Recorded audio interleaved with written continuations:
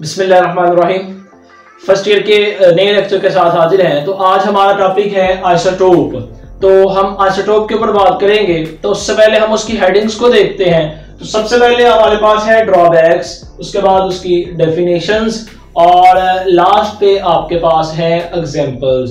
तो ये तीन हेडिंग आपके पास हैं और इसी के ऊपर हम इस मुख्तसर से टॉपिक को डिस्कस करेंगे। तो ये जो टॉपिक है आपके पास, ये एमसीक्यूज के लिए बहुत ही इंपॉर्टेंट है। इसमें पूछी गई एग्जांपल जो है ये एमसीक्यूज के हवाले से आती हैं। तो हम सबसे पहले जो है टॉपिक को शुरू करते हैं और उसके बाद इंशाल्लाह इसके एग्जांपल्स को भी हम डिस्कस करेंगे वन बाय वन। तो सबसे पहले आपके पास आ गया drawbacks of Dalton's atomic theory. अब जो डाल्टन एटॉमिक थ्योरी है, हमने हिस्ट्री वाला जो टॉपिक था, जो पहला हमारा लेक्चर था, उसमें ही हमने डाल्टन थ्योरी को पढ़ा था और हमने वहां पे एक जो है आपके पास इसका पॉइंट डिस्कस किया था। जिसने वो वीडियो नहीं देखी वो देख ले और उसका इंशाल्लाह लिंक जो है मैं डिस्क्रिप्शन में भी दे दूंगा। तो उसमें भी हमने जो है ये पढ़ा था। आज हमारे पास उसका जो दूसरा पॉइंट है वो यहाँ पे है। उसमें कहते हैं कि जितने भी एटम्स होते हैं एलिमेंट के, यानी कि एटम्स ऑफ एन एलिमेंट, वो सारे के सारे सेम होते हैं, उनमें किसी किस्म का कोई फर्क नहीं होता। तो यहाँ पे कहते हैं all atoms of N elements are alike, चाहे वो मैथ्स के हवाले से है चाहे वो किसी और अंदाज में है। कहता है आपके पास जो यहाँ पे एटम्स होते हैं वो सारे के सारे क्या होते हैं, सेम।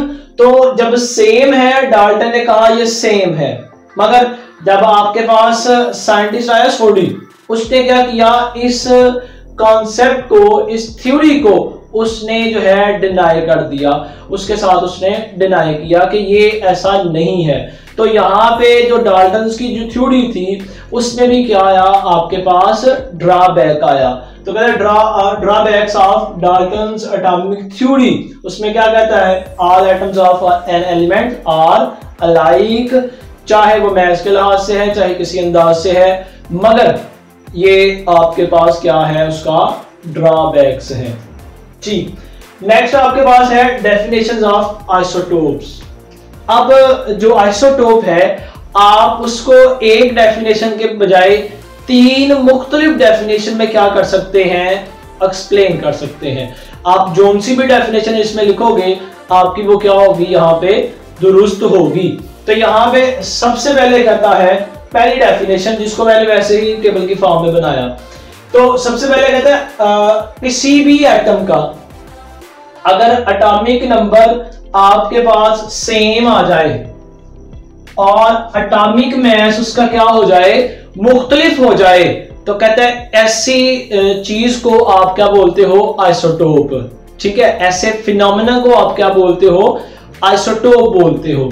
पहली डेफिनेशन आपके पास ये हो गई। कहते हैं दोबारा से एक्सप्लेन करता हूं, अगर किसी एटम ऑफ एन एलिमेंट के एटॉमिक नंबर जो है वो सेम हो और एटॉमिक मास जो है वो डिफरेंट हो, उसे आप कहोगे आइसोटोप।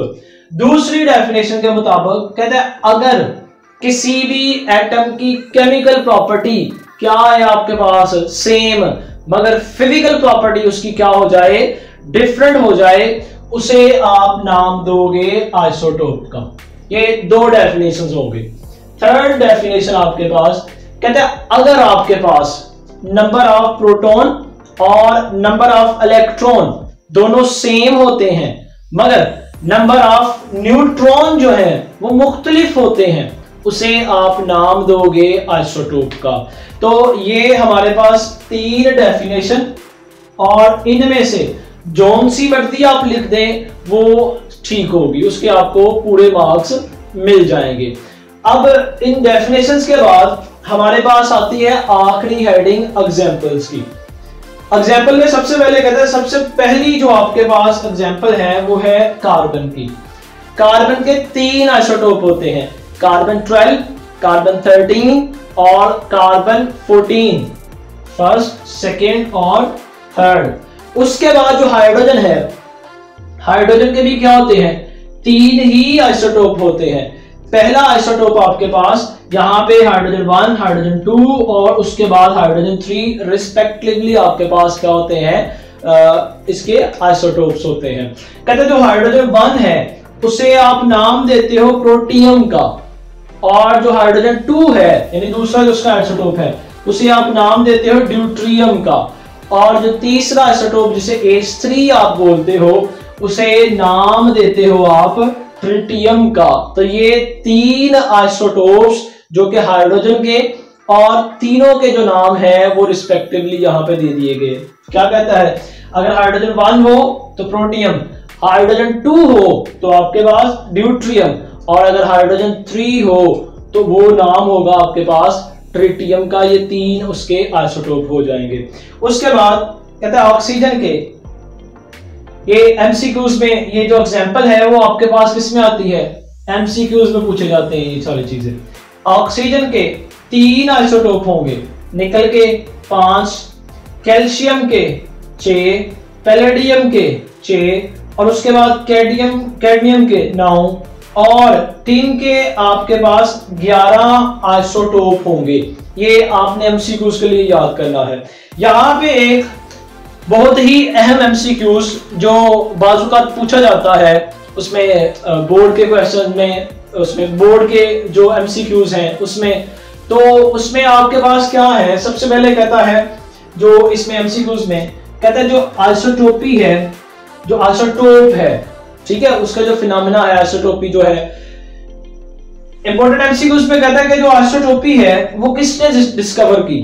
तो यहाँ पे जो डिस्कवरी है वो यहाँ पे हुई बाय सोडी, ठीक है। तो ये आपके पास एमसीक्यूज आता है इस पोर्शन में से जो ज्यादा आपके पास अहम है। तो आज हमने यहाँ पे पढ़ा drawbacks of Dalton's atomic theory, पहली चीज। उसके बाद डेफिनेशन ऑफ आइसोटोप, और उनको हमने पढ़ा एटॉमिक मैथ और एटॉमिक नंबर के हवाले से। उसके बाद केमिकल और फिजिकल प्रॉपर्टी के हवाले से, प्रोटॉन, इलेक्ट्रॉन और न्यूट्रॉन के हवाले से हमने 3 मुख्तलिफ डेफिनेशन में इनको स्टडी किया। उसके बाद हमने एग्जांपल्स को पढ़ा, और एग्जांपल में हमने 8 ऐसी एग्जांपल की जो किस में चेंज होते हैं, आइसोटोप जिनके बनते हैं। और उसके बाद एक हमने इंपॉर्टेंट एमसीक्यूज पढ़ा जिसके जो डिस्कवरी के हवाले से था कि किसने इसको डिस्कवर किया। तो ये था आज का हमारा टॉपिक, और आज का हमारा टॉपिक जो है आइसोटोप था। इंशाल्लाह नेक्स्ट टॉपिक के साथ फिर हाजिर होंगे, तब तक के लिए इजाजत दीजिए। अल्लाह हाफिज।